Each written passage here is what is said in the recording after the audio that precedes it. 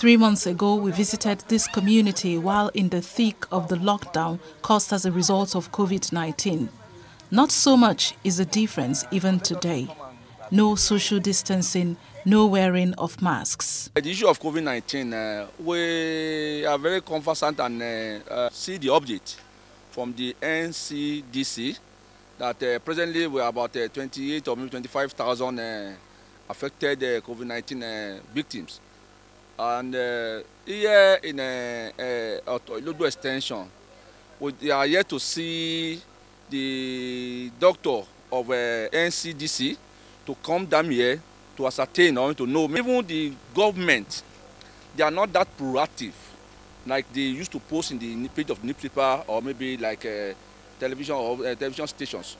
It's like they need to come down. They should have given us experts like doctor, nurses that at least understand all this ball, all this game, that they should partner with us in various community and give kind of what they need to be understand about the COVID-19.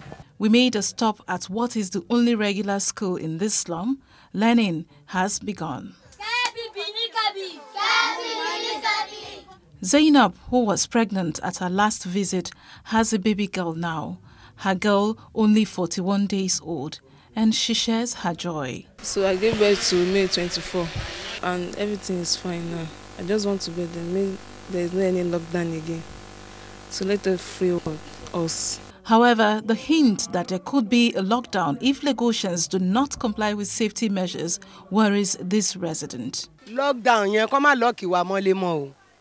Ó fìyà jẹ wá gan ewo bí mo rí bí ṣe ń rìn mò ń gbé oògùn rìn ni mi tí ì jẹun ni mi ṣe tí ì lo paracetamol mo ní tí bá wà nǹkan kan jẹ màá lo paracetamol ṣó ti yé gbogbo mọ́ yẹn ń lọ́ọ̀kì wa dáhùn yẹn wọ́n ò fún wa lóúnjẹ àwọn tó máa ń gbé oúnjẹ wá oúnjẹ tí ò ní ká wá èèyàn 50 wọ́n jọ kán ṣàánú wa.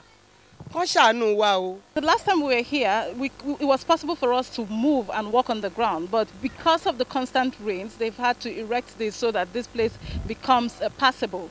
For the most part, the reality is still the same, as you can see from the environment. Whereas for us, wearing a face mask and face shield has become a way of life. For the people in the slums, it's not exactly the same. We can only hope that answers are given for the people of Otto Illogbo. Reporting from the slums of Otto Illogbo here in Lagos, Nigeria, I am Amaka Okoye, and it's back to you in the studio.